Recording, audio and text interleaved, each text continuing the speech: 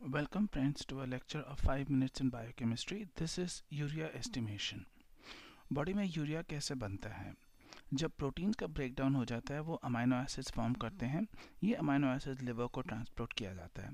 Liver में amino acid groups के ammonia को निकाला जाता है जो यूरिया साइकिल के थ्रू यूरिया में कन्वर्ट होता है. अमोनिया बॉडी के लिए टॉक्सिक है और अगर उसको एक्सक्रीट करना है तो यूरिया बनाकर लिवर उसको एक्सक्रीट करता है. अगर यूरिया लिवर में बनता है तो यूरिया किडनी फंक्शन कैसे हुआ? जो भी यूरिया बनता है लिवर में उसका एक्सक्रीशन का एक ही रूट है, किडनीज.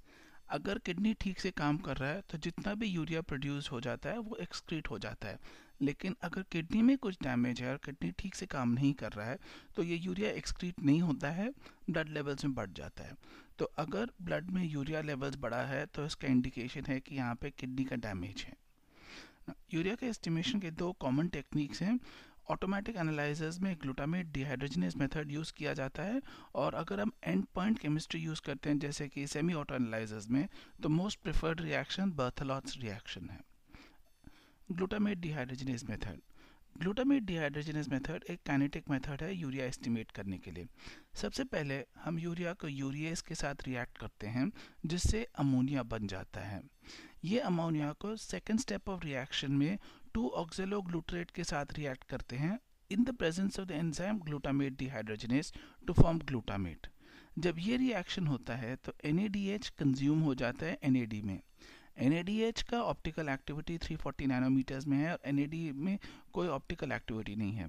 तो जैसे जैसे रिएक्शन प्रोग्रेस करेगा सिस्टम के जितने भी NADH है कंज्यूम हो जाएगा और आपका इनिशियल फ्लोरेसेंस धीरे धीरे इनिशियल लाइट धीरे धीरे करके कम होता रहेगा जिससे हम एस्टिमेट कर सकते हैं कि सिस्टम में कितना यूरिया था.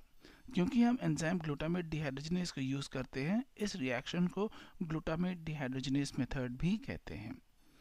बर्थलोट्स मेथड ये जनरली सेमी ऑटो एनालाइजर में यूज़ होता है क्योंकि इसमें 3 रिएजेंट्स की ज़रूरत है और आमतौर पे ऑटो एनालाइजर में सिर्फ 2 रिएजेंट यूज़ कर सकते हैं. इस रिएक्शन में पहले यूरिया को यूरिएज के साथ रिएक्ट करके अमोनिया प्रोड्यूस करते हैं. Ammonia reacts with hypochloride and phenol in the presence of sodium nitroprusside to give a blue color. मतलब अमोनिया, हाइपोक्लोराइड, फिनॉल और सोडियम नाइट्रोप्रोसाइड तीन लोगों के साथ रिएक्ट करके एक ब्लू कलर देता है. जो कलर फॉर्म होता है उसको कलरीमेट्रिकली एस्टिमेट करते हैं और स्टैंडर्ड के साथ कंपेयर करके सैंपल का कितना यूरिया है हम बता सकते हैं. Normal levels of urea 15 to 45 milligrams पर डेसीलीटर है. एक और शब्द यूरिया के साथ यूज़ करते हैं BUN या बन जिसको हम ब्लड यूरिया नाइट्रोजन कहते हैं. ये एक नॉर्मल मैथमेटिक्स है जिसका कि एक यूरिया में कितना नाइट्रोजन प्रेजेंट है उसका एस्टिमेशन है. 1 मिलीग्राम यूरिया में 2.14 मिलीग्राम पर decilitre of blood urea nitrogen होता है.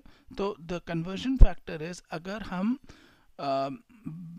यूरिया को 2.14 से डिवाइड करते हैं तो हमें बन मिल जाएगा या बन को अगर 2.14 से मल्टीप्लाई करेंगे तो हमें यूरिया मिल जाएगा.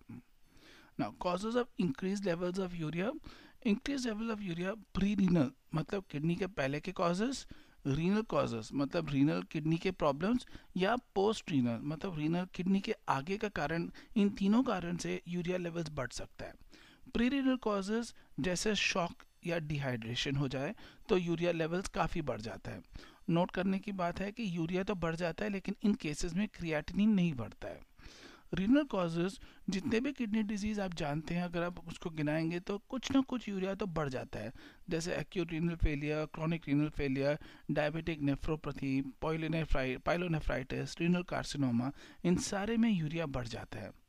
और अगर यूरेटर को ब्लॉक किया जाए जैसे स्टोन्स, कैंसर वगैरह से अगर उसका ब्लॉक हो जाए तब भी किडनी पर प्रेशर पड़ जाता है और किडनी डैमेज हो जाता है.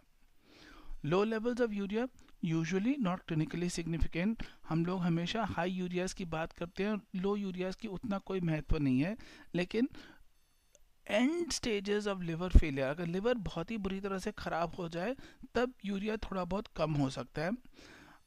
प्रोमेटाबॉलिक स्टेट्स मतलब जैसे कि बॉडी बिल्डर्स, प्रेगनेंसी जहाँ पे मेटाबॉलिज्म ज़्यादा हो जाता है, एनाबॉलिज्म ज़्यादा हो जाता है, जहाँ पे ज़्यादा कुछ बढ़ने लगता है, प्रोटीन्स का फॉर्मेशन होता है, उन केसेस में भी यूरिया लेवल्स थोड़ा बहुत नॉर्मल से कम मिल सकता है। Thank you very much.